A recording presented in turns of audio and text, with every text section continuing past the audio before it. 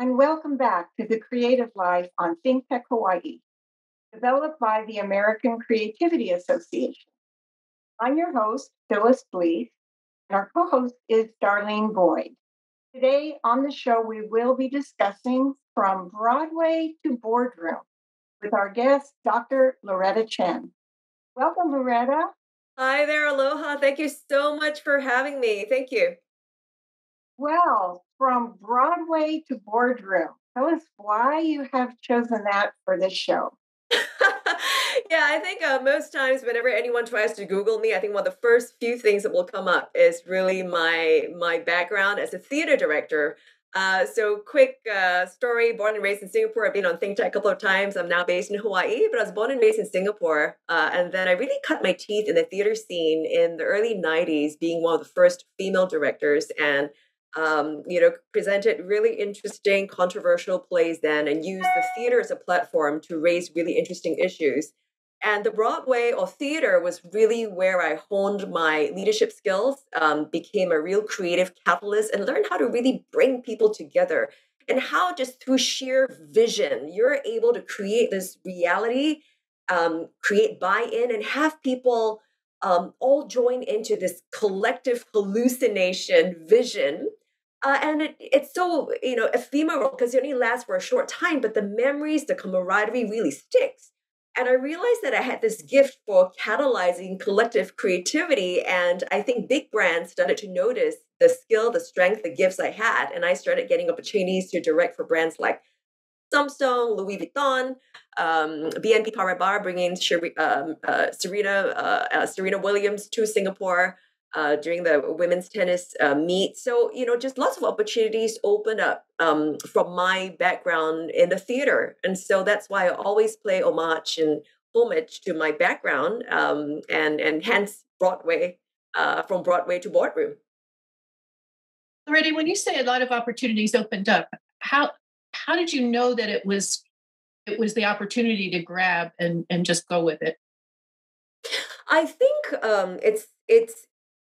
it stems from my own personality as well. I often like to think that any opportunity that comes should be an opportunity one seizes, right?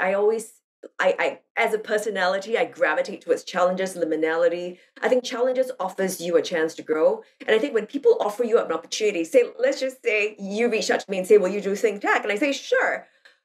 Because I often think a few things. One, this is a mark of someone saying, I appreciate your work. So please join me in my endeavors and what we're trying to create. So I always accept that because one, it is about mutual respect and reciprocity.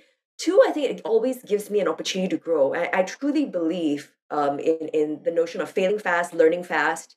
And I think the reason why I am where I am today, I really attribute that to my ability to jump in, lean in, and dare to dare. I think that is a spirit and attitude that I really try and imbue in all my clients and all my students and mentees as well. I Yeah. think as we get to know you and what we've read about you, it makes me think of George Land's book Grow or Die. And I do think that's pretty much your motto, that you will, at least in the description you just gave us, that you will just take that opportunity and you're going to grow with it. And if you don't, it's just not the way to go.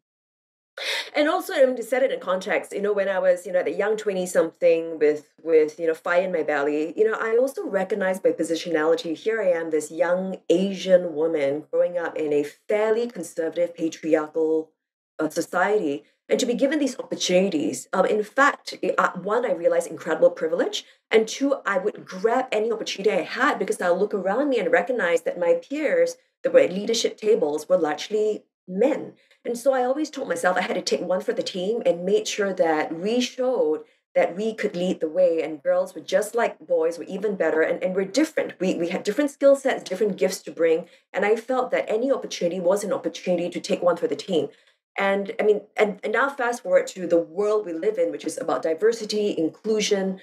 But back then, let's just say 20 odd years ago, I mean, I would literally remember I was sitting in Samsung in Dubai, and I was the only female seated at the table with all male executives, Emirati male and Korean male. And here I was, this young Singaporean girl, seated amongst them and shaping marketing and creative decisions. Yeah.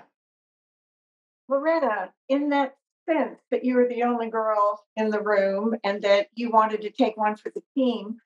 You said that you created a formula for catalyzing collective creativity. And I wonder if you could share that with us. That's very proprietary. It's your thought.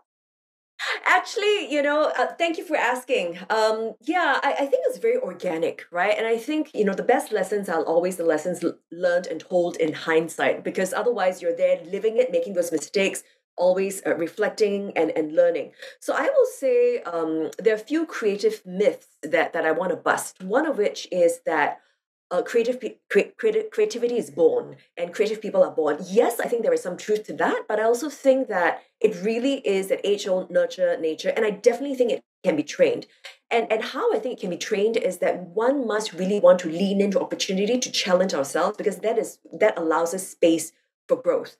And I also think that the other myth I want to challenge is the sense that my students are always saying, Dr. Chen, like, how do we create this campaign? How did you think of this campaign? We don't have a budget, we don't have resources. And I often would remind them, I never remember a single client telling me, Loretta, you have unlimited budget, unlimited time, unlimited resources. So I often say that the best creativity actually is honed when you have a severe constraint of resources, which is always why I often like to thank my poor theatre years, where we're scrappy, we barely had anything. I had to create an entire set and production for $500, and you have to be very, very creative. I mean, the picture you're seeing now is not a $500 set, that was a $2.2 million production.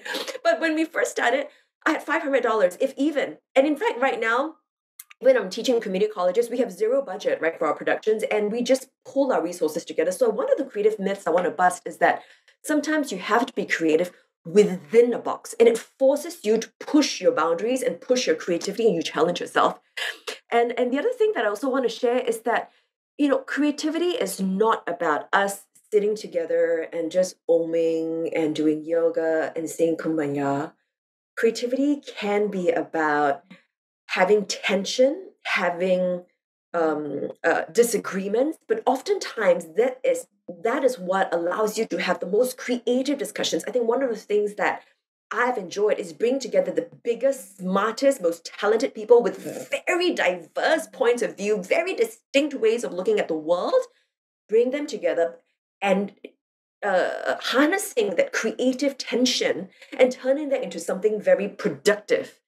So that's also the other myth that I really want to bust, right? And finally, that all creative people can only be highly individualistic. I think that there is a lot of truth in that, and that we are very individual and very creative with our own points of view. But I truly think we are stronger together. If I brought my set designer, who's an architect, I brought my hair designer, who actually did hair for opera. If I brought my makeup designer in, who does makeup for, say,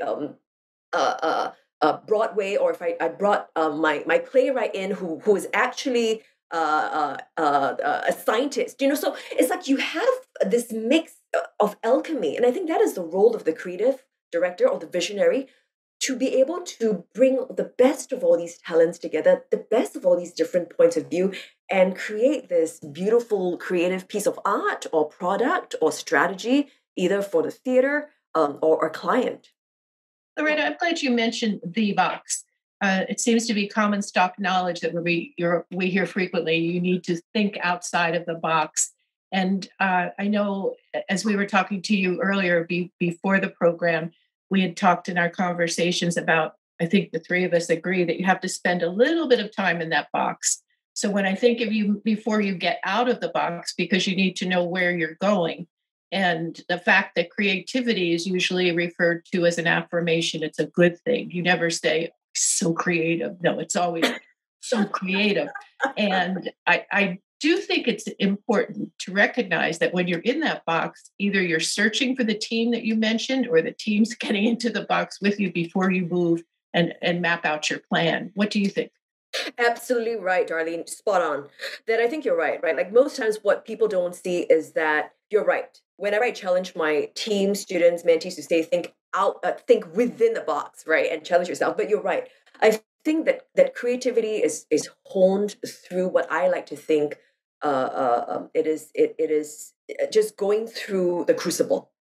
I often think that some of the most creative people have all encountered overcomings. Why is that so important? Because I think that the ability to be so disciplined, you have disciplined optimism, you're able to overcome challenges. I actually think that I found my voice, my identity, when I was working through my challenges, my partner's suicide, my dad's cancer, and subsequently my mom's brain tumor. But despite all these milestones in my life, and I've also been interviewing illustrious leaders. And the one commonality I think most of us have is our ability to turn pain points into possibilities, our ability to convert adversities into opportunities. So you're right. I think one of the key things that happens when you're faced with a challenge, whether it's a personal challenge, a budget challenge, one of the key things is you have to reflect and think, okay, what is my positionality? Where am I? What are my own implicit biases? What are the real unknowns that I didn't realize I had? And that it encourages reflection, reflexivity. The difference between reflection and reflexivity is reflection, you're thinking, reflexivity, there's an action behind it. I'm like, oh no, when I said that, that wasn't right. That was probably a little condescending. Oh, I shouldn't have done that. So you begin to even hone your own reflexes. And the other thing is obviously when you're met with challenges, one of the best things is always to step aside. We always say step aside. But why are we stepping aside? Not only to breathe, not only to pause, but to gain perspective. And I think this is my formula of the 3 Ps to gain perspective, positionality to know where you're at, understanding your resources and your own implicit biases, and gaining personal reflexivity. And I think with having my 3 Ps in place, that allows me to then take on or transform my tensions, my limitations into a productive force, which we can talk about in a bit. Yeah. Loretta, we have a caller or a writer who has a question, and you just covered your 3 Ps and some secrets. And the question is there a secret that works to create these opportunities, say in the form of pitches, to get noticed or bring yourself to the light? Yeah, absolutely. I really think that, especially in this very crowded space of social media, I mean, I was lucky that I cut my teeth in a time when it was a less crowded space. We only had traditional media or above the line, below the line media. Today it's like through the line, everywhere is a line, social media. But I think that it's really important to be able to, one, really know yourself so you can stand out from the crowd. The other is to not be afraid to put yourself out there. I think oftentimes people mistake thinking that I am good, I am talented, and somehow I will be noticed. I think there was a time and place where that could happen a little bit easier, but I think that time and place has now passed. I think Andy Warhol had something right when he said, there will come a time when everyone's a celebrity. And I don't think he was even foreseeing the kind of social media space we are now. So in order to stand out, there must be a niche, there must be an X factor. And most importantly, you must dare to put yourself out there. So whether it's a pitch, you must be able to even have an elevated pitch about yourself. One of the hardest questions to answer, because for first day of class, I always ask my students, tell me about you. That's the hardest. So I've turned it into, tell me the story of your name, or tell me a fun fact about you. And from there, they're kind of honing something to say about themselves. But the point is, it is important to know who you are, stand out, and have that elevated pitch about yourself, about your X factor, and what you stand for. I think that it is important to get yourself noticed that way, if that is the intention, to want to be able to stand out from the crowd. Okay. That's great. Good advice. And I was thinking too, when you were both talking about how creativity can come out of the inside the box rather than thinking out of the box, it reminded me of how necessity is the mother of invention. And without a deadline, without a budget, without a constraint, creativity sometimes just doesn't show up. And I like it, but you're the first person that I've ever heard talk about creativity being required to stay in that box. Yes. I've heard of the rest, but I love your playing around with that myth. Is only to think out of the box. I think listeners will as well. So you And talk, go ahead. No, I think you're absolutely right. I think that there's probably no coincidence why I came up with my 5 Olympic circles. I think I have a little slide that it talks about, my 3 Ps and my 5 other Olympic circles. Basically, I recognize that oftentimes we think that creativity is just, there's a muse and I just get struck by this muse and it just comes from nowhere. But I think that if we understand the three P's and really hone the five C's. And the five C's, I've called it my little five Olympic circles. And this means you need to be able to understand your own energy. You need to know how to master or manage those energies. You need to be able to have positive reframing. And it really is a skill to be able to practice disciplined optimism. It's not to say toxic positivity where you say everything is just positive, but to be able to reframe and also be able to network, connect. And that is oftentimes one of the hardest, especially when you're feeling down. The last thing you want to do is reach out and connect with anybody, but it actually is almost important, especially when you need to do things sometimes when you don't feel like it. Reach out, connect, so I put these little five circles together, and then you need to engage, right? You need to engage, go out there and find your community, find your tribe, and that's why when I put these five circles together, I was also inspired by the work of McKinsey, but I sort of put together my three P's and my five circles to share with my students, my mentees, my clients that oftentimes when we are up against a wall, to not think that is going to hinder us. If anything, take that wall as part of the challenge that we have to scale. And so I think it really is an active reframing of every adversity that we have that allows us to turn any pain point into a possibility. Is that positionality? I wanted to slow it down just a little bit. You've got three P's: positionality, personal reflexivity, and perspective. Yeah. And but when you talked about the wall and turning the wall, changing it from an obstacle to an opportunity, would that be one of the three P's, or is that one of the three C of the five C's or five circles? Yeah, I mean, it's words, right? The part of me that's an academic and a theorist and author knows that a lot of it is words, and we use words to make that masticatable and bite-sized pieces for our readers. But in fact, there are overlaps, right? And which is why when I created my little Olympic circles, it's also like a Venn diagram. But you're right. I think it is for me, the core starts with the three P's because it starts from you having perspective. Like I said, every time I hit a wall, I don't see that as a wall which is defeating me. I see that as a wall that I have to scale. I see it as, wow, how high are you going to build that? Because how high is that going to challenge me? That already entails a change of perspective. But it also allows me to be personally reflexive and think, okay, what can I change around me? What are some actionable steps I can take? Do I need a ladder? Do I need friends? Do I need to bring other people around me?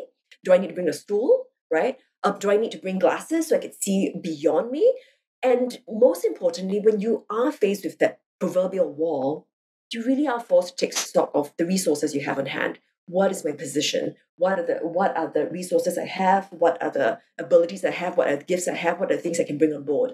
So I think that these are really tools for us to rethink our positions, especially when we're faced with a challenge, whether it's budget, time, a lack of affirmation, right? So these are all challenges we often face, whether it's a work project or in life. Yeah, and to be able to convert that using my 3P formula. Thank you. Go ahead, Darlene.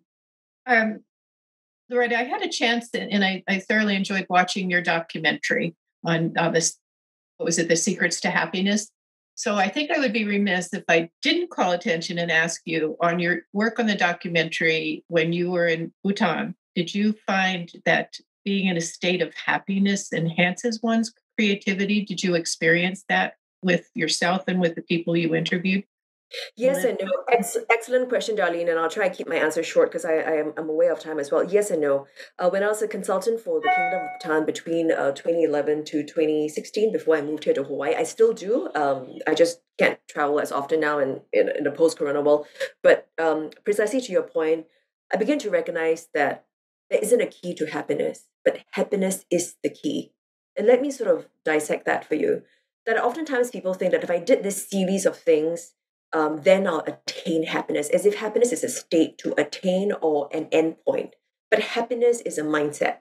And that is really what I learned from the Bhutanese. And I think the way they define happiness is also very different from the way we define it in the Western world. for them, happiness is not like, haha, we're all happy and we're singing kumbaya and we're, but it is a sense of contentment, but it really is predicated upon a sense of gratitude.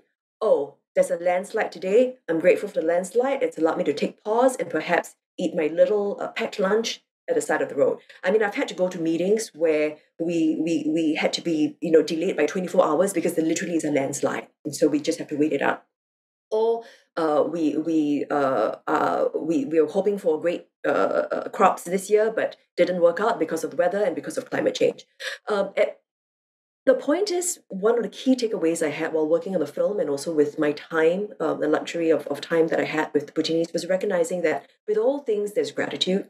And they don't think about short-term, day-to-day happiness on happiness. They're always thinking about the long term. And if you think about what we think about today in a post-corona world, this investment in ESG, this investment in CSR, this investment in this talk of sustainability, it's already been what the Bhutanese talked about in the 70s when they came up with the concept of gross national happiness. And back then, nobody took gross national happiness seriously. But today, even countries like New Zealand are looking into implementing a well-being budget. And what's really important is we're now really setting up to recognize that this notion of gross national happiness is not fluff, because if you don't take care of the people, the planet, we are going to see the problems that we have now. I mean, one of the reasons why we have epidemics the way we're seeing now is because we have eroded nature. And this is Mother Nature's way of saying, hey, it's a pushback. And so to be able to be in a society that has long-term vision, that's able to say, what we do today has an impact tomorrow. It is not our old concept of GDP, progress at all costs. But really, the Bhutanese have taught me that we need to move from an ecosystem, how much am I making, how much is in my wallet, how much are you worth, to an ecosystem, right? The fact that we are a community, the fact that the Bhutanese would have a saying, where, how are you is more important than how much do you make, how much do you worth. So there's heart. There's heart in it then. There is. And this is something that we are now sitting up to take notice, right? If you look at all the PwCs now and Deloitte, they're now saying we need an accounting for what we've done to the environment, right? Back in the day, there was no accounting, there was no even notion of like a carbon tax or looking at accounting of what we've done to the environment. But today, ESG has really risen because we realized there was a cost. There was a cost to our growth, and we have not factored that into our discussions. And today, I mean, audits and, like just around the world, think tanks, organizations are really beginning to say, we need to sit down and think of an accounting, right? So I think the post-corona world is really going to shift the conversation and move that needle. But like I said, I've been so thrilled and blessed in my little life to have been able to be exposed to that notion of gross national happiness and its impact on the environment and ESG and sustainability, even from way back when. Well, I certainly think the Bhutanese, how do you say it? The Bhutanese? The Bhutanese, yeah. Or you can say Drukpas is the Bhutanese way of saying the Bhutanese, but yes, John. Yeah. I'm sure they feel they're blessed to have had you there and to make the documentary on describing the greatness that they have. Yeah, Secrets to Happiness. Yeah, you can catch it. Just Google Secrets to Happiness, Loretta Chen, and it should pop up. Or it's also on my website, drlorettachen.com. I did. Well, and I would add that today's topic is on From Broadway to the Boardroom, with a view to catalyzing collective creativity. And when you do look at the SDGs, the Sustainable Development Goals, for those who haven't heard it in their day-to-day work, and how to create a better world for all, that is catalyzing collective creativity for the highest order purposes. So, and if happiness is a byproduct of creativity and catalyzing group creativity, then that's really how we get to happiness. To make sure that the foundation is the good, the true, the beautiful, the heroic, and the healthy, where these values really matter, and how we get to happiness and the means really don't justify the ends. The ends are justified by the means. That's right. And just to also just reiterate too, that to recognize that it is not an end game, that we shouldn't be working towards happiness as if it's in some distant future, but to recognize that is the mindset, that mindset of sustainability, community, the fact that we need to work on this together right now, that is a mindset. It is not just a future state that we get to, but if we begin to live this today, and I think that is part of the shift in the conversation to turn this notion of like happiness or the end game is happiness, but to recognize that happiness is the mindset. So, Right. so one of the ways, maybe I'll just paraphrase it, one of the ways to catalyze collective creativity is to adopt that mindset of happiness, which means disciplined optimism, grit, resilience, and yet also have the ability to think long term. Because one of the things that I think we have done an injustice to ourselves is to only always look at the here and now and today, like, oh my God, today, like I messed up, this is terrible. And then I spend the next 2-3 days sort of moaning about that or the mistakes I made. Firms, not just individuals, firms have very short-term thinking this way. So now I think this notion of longer-term thinking in a sustainability, ESG, has really crept into the cultural imaginary. Wow. Well, thank you so much. You've taken us through the breaking 4 myths about creativities and your 3 Ps and the 5 Cs of creativity. And I think this is where we will wrap it up for today. And I want to let the audience know how much we appreciate you, that you have been watching The Creative Life on ThinkTech Hawaii. Today, Darlene Boyd and I have been discussing From Broadway to Boardroom with Dr. Loretta Chen. Thank you so much for participating, Loretta. And thanks to our viewers again for tuning in. I'm Phyllis Blees. We will be back in 2 weeks with another edition of The Creative Life. That will be with guest speaker Jason Powers. He will speak to conquering addiction with creativity. Aloha.